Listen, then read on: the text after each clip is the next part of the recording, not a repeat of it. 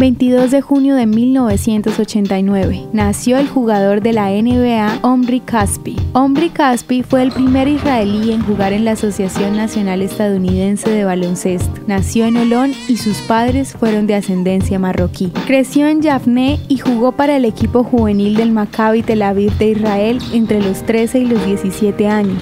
Hizo su debut profesional con el Maccabi Tel Aviv durante la temporada 2005-2006.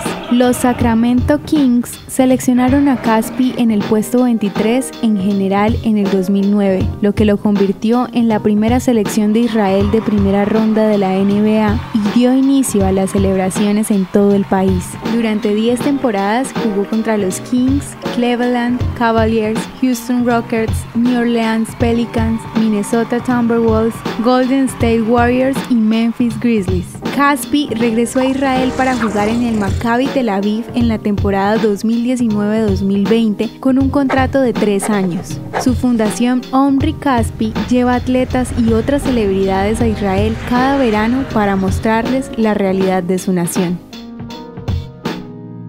¿Te gustaría recibir estos audios en tu WhatsApp? Compartimos nuevos episodios todos los días. Suscríbete sin costo alguno ingresando a www.hoyenlahistoriadeisrael.com. Hacerlo es muy fácil.